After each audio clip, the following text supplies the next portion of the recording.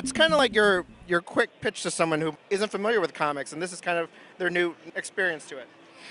Okay, so I describe Shade the Changing Girl as it's an alien who looks like a bird who possesses the body of a teenage girl who turns out to have been the biggest bully in her school, and her friends may or may not have tried to kill her because she's so horrible.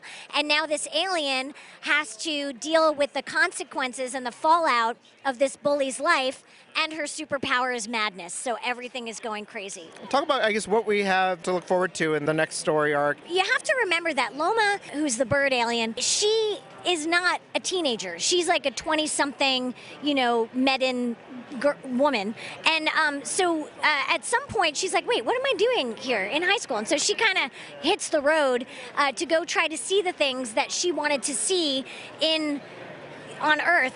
Like she has a little bucket list of things that she wanted to see. Like she wanted to see some dinosaurs. She doesn't really understand that dinosaurs aren't really roaming the planet anymore because she doesn't have like that knowledge of like history. So she's sort of off trying to go see that kind of stuff. I find it fascinating that you had two scientists as parents. Does that lay a unique foundation for creating a book and a story that kind of defies science, known science? Yeah, it's really interesting because both my parents are scientists. My brother's a science journalist. Like I'm the only non-scientist I'm a scientist of the art. Science informs a lot of my work, a lot of my world building. Like when I'm writing my other YA novels, science fiction and stuff. But I think that actually science feeds into Shade in a different kind of way. There are elements that I'm trying to sort of, I don't want to spoil anything, like sort of put in there, like the space program. For example, there's an astronaut scene in, I can't remember, I think it's issue 3 or issue 4.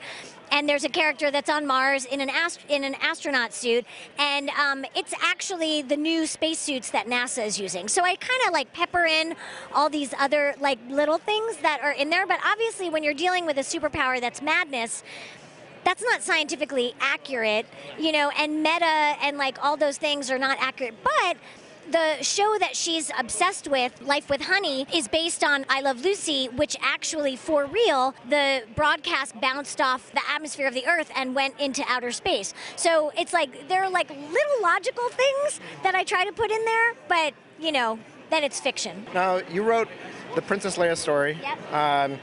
And Moving Targets, and talk briefly about how you went through that whole process of making that and then coming to the real news story of Carrie Fisher passing and how that affected you, having been inside Princess Leia's mind for so long. Yeah, oh gosh, Princess Leia is like a touchstone character for me.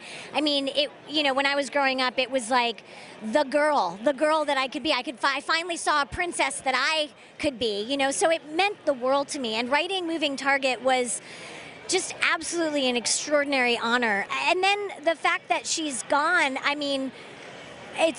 she was such a advocate for mental health and for just being yourself in the world, and she just the legacy of her and the way that she moved through the world. It really is a great loss, and I was devastated when she passed.